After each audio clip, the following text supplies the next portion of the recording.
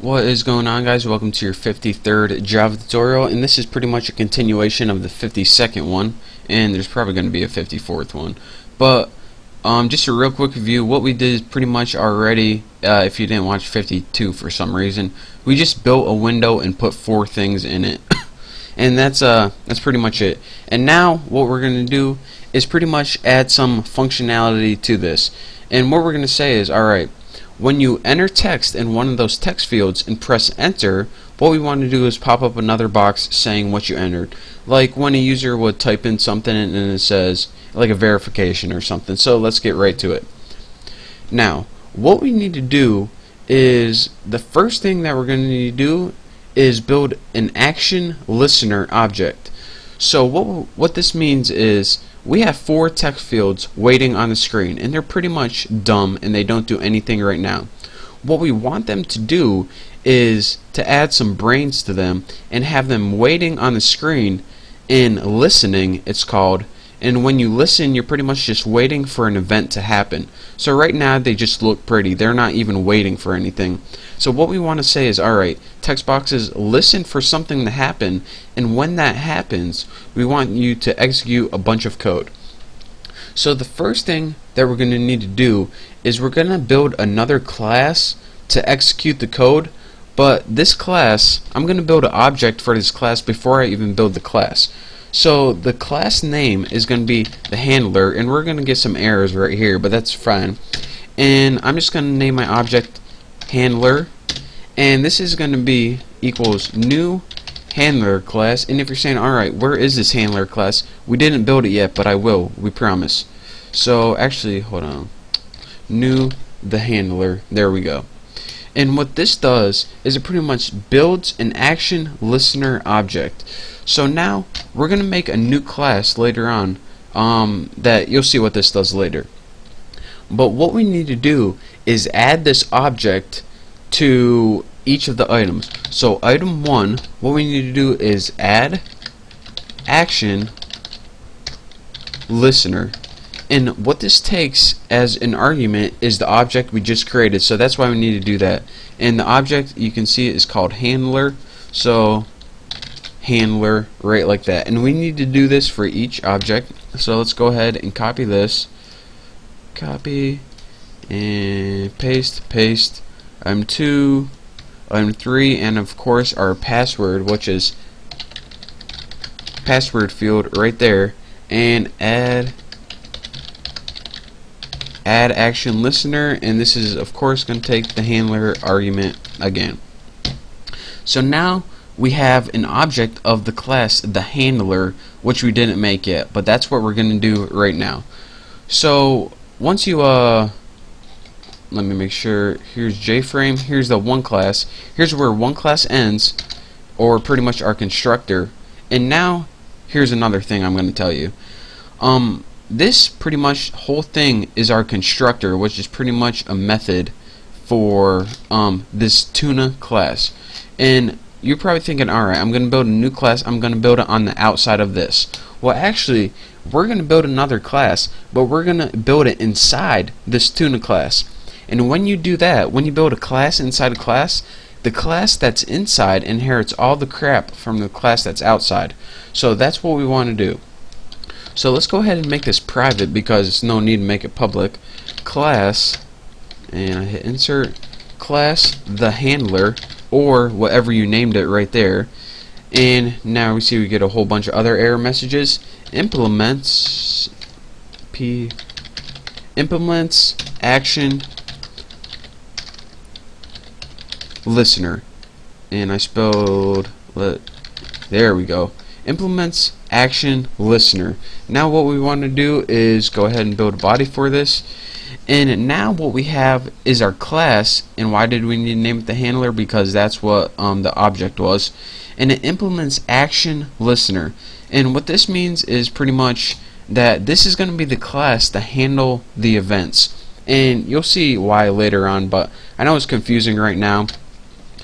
But what this ActionListner class is it takes one method. There's only one method we're going to be building in this class, and that's the method that's going to be called automatically whenever an event occurs. And to do that, type public void, and I know this doesn't make any sense to you right now.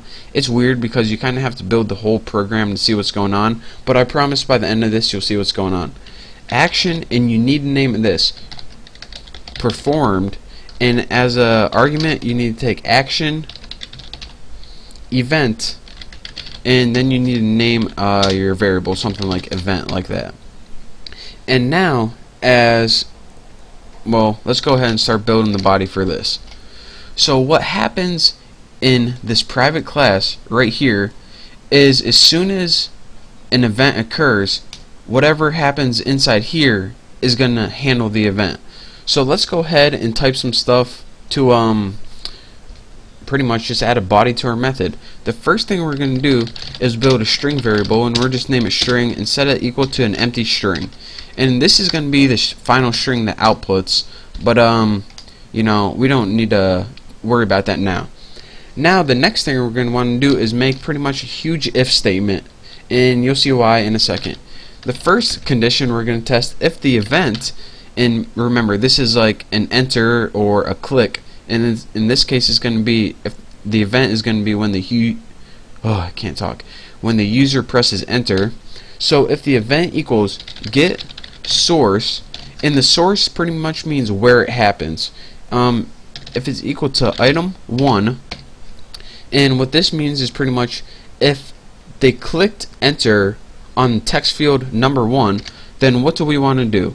Well, the first thing we're going to want to do is take that string variable that is empty right now, and we want to set it equal to string format, and we would just use C style formatting, and we're going to want to set this equal to put something like field 1 %s, and put those in quotation marks.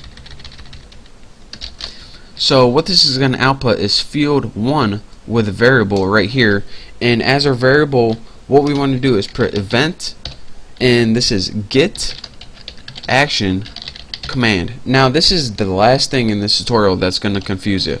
What get action command means, after I add my semicolon, is get the text from that location. So if they type in Bucky in field 1 and press enter, what this is going to do is say, alright, your event source, or you hit enter at item number 1. So what I'm going to do is put field 1 equals Bucky, and you'll see why later on.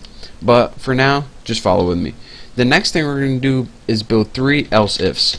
So else if, and just go ahead and copy this, paste, in event 2, field 2, and we'll get the action command for that. Now let's go ahead and just copy this one more time.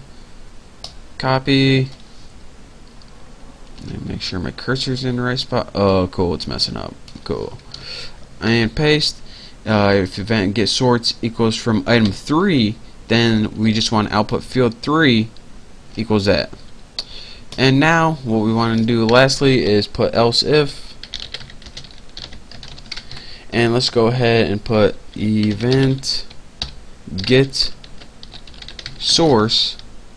Alright, if this event occurs on, what do we name it, password field, then what do you want to do? Set the string, why are you messing up, Haas? Set the string equal to string format, and let's just go ahead and do the same thing. The format is, let's put password field is %s, and the arguments it takes is, of course, event get action command right there. So now let me make sure we're good to go. Don't have any errors aside from these. And what error are we getting right here? The method add ActionListner is undefined, which is we'll worry about that later. And the last thing we're going to want to do, and actually I'm running out of time, so I'll do it in the next tutorial. In the next tutorial we will finish everything up. So thank you guys for watching, and I'll see you then.